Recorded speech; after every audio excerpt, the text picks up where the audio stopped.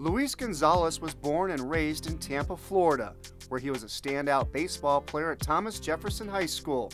Upon graduating from there in 1985, Luis moved on to play collegiately at the University of South Alabama, where he earned Baseball America's All-Freshman Second-Team honors.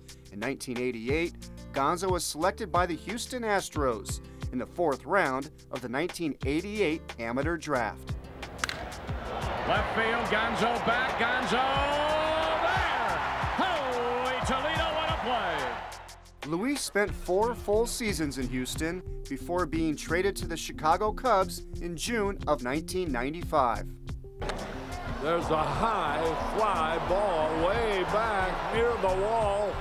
Whoa, who made the catch? Somebody did, he's out. After a season and a half in the Windy City, Gonzalez returned to Houston for a year and then went on to Detroit for the 1998 season, where he hit 23 home runs, which caught the attention of the Arizona Diamondbacks, who had just completed their first season. I remember conversations with Joe Gargiola, who was our GM. We had a short list of outfielders that we might look at as a 4th outfielder or 3rd outfielder.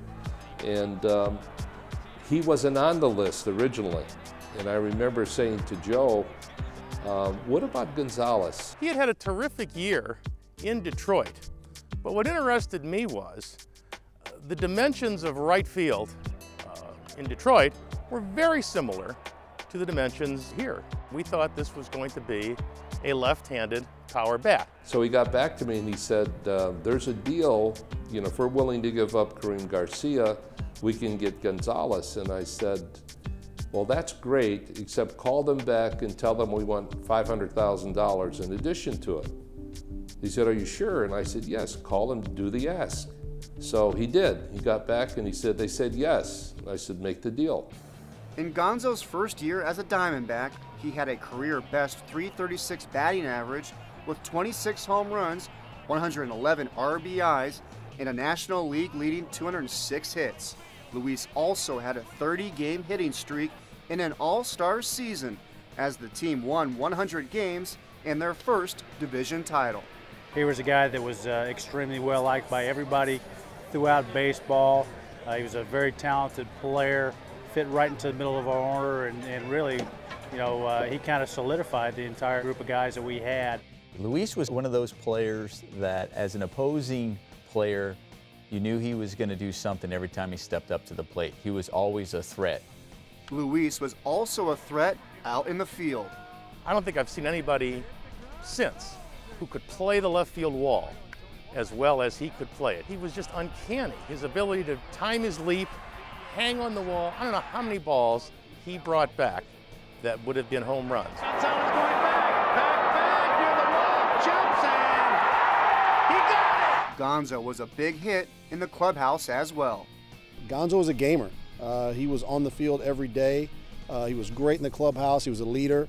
He led by example, and guys followed him. Gonzo had that innate sense of knowing when something needed to be said, when you just let things roll the way they are, and he had a real good feel for a lot of the things that I didn't have to do as a manager. He was such a great team leader. He was so well respected in that clubhouse that he would oftentimes detect things out in that room before I did and nip it in the bud. Really made my job easy. When I think of all the things that we need to do as baseball players, Gonzo exuded, you know, the work ethic that he needed to have day in and day out when he came and stepped into the ballpark. The ballpark became Gonzo's personal playhouse in 2001. He had made some mechanical changes to his swing to allow himself to be more of a power hitter, to get more lift in his swing, to pull the ball a little bit more, and I just think that year it all came together for him. That ball hammered to right field. Will this one stay fair? Yes, it will. Home run, Luis Gonzalez. Luis started off the season by smashing 13 home runs in the month of April, setting a National League record and matching Ken Griffey Jr.'s Major League mark. On June 8th in Kansas City, Gonzo tied a franchise record with 3 long balls against the Royals.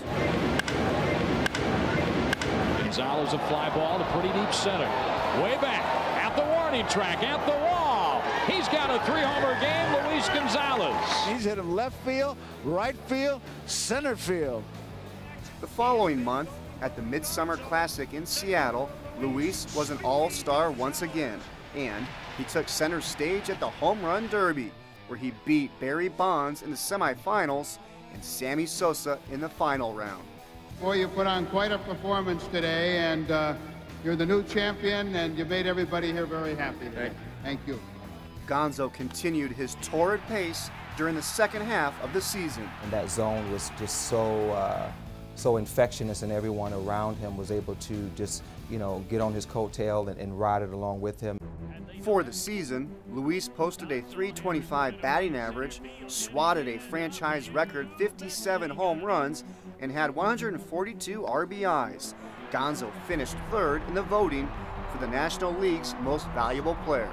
Just having one of those years where he was seeing the ball well, he was getting pitches to hit, and he wasn't missing them. I never witnessed a better season than Gonzo's 01 season. Not only all the home runs, but the big hits. We're tied here in the 11th.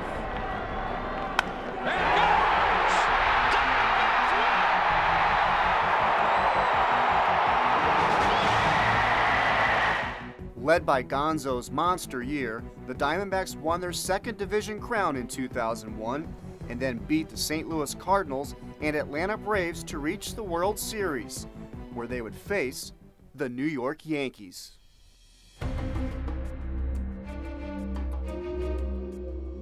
There were so many moments that took place in that series coming after 9/11, and the emphasis on what was happening in our country and the concerns we all had, and to be a part of a World Series that included New York, where 9/11 took place, was unbelievable.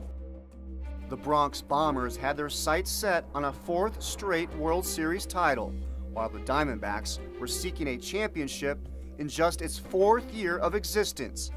Bank One Ballpark in downtown Phoenix was the site for the seventh and deciding game. The atmosphere in the ballpark was absolutely awesome. It was an electric atmosphere. Here we are. Who would have guessed, who would have thought that we would be in the situation we would be in? The Yankees led the Diamondbacks 2-1, heading to the bottom of the ninth inning, and the game's greatest closer, Mariano Rivera, coming in to finish the game for New York. Well, the stage is set for the bottom of the ninth. The Diamondback fans on their feet. Bottom of the ninth inning. Last chance for the Diamondbacks, down 2-1. The Diamondbacks were able to rally and tie the game at 2 when Craig Counsell came up to the plate.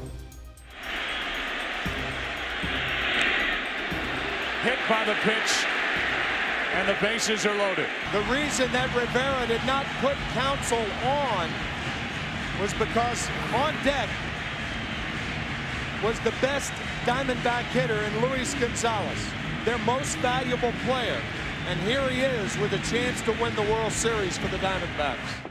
Certainly, he'd probably be the guy we would pick in that situation, given the season that he'd had and the way he had risen to the occasion so many times during the regular season. It's almost, you know, divine intervention that it was Gonzo with the opportunity. Think about it.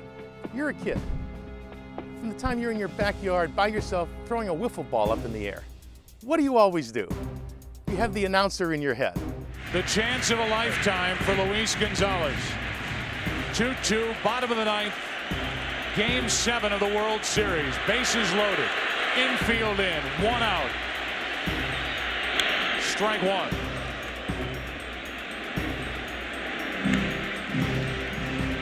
The one problem is Rivera throws inside the left-handers, and left-handers get a lot of broken bat hits in the shallow outfield, the shallow part of the outfield.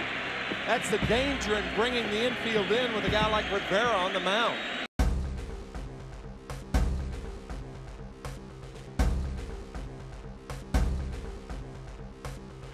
The never say die Arizona Diamondbacks trying to win the World Series in Game 7 in the 9th inning.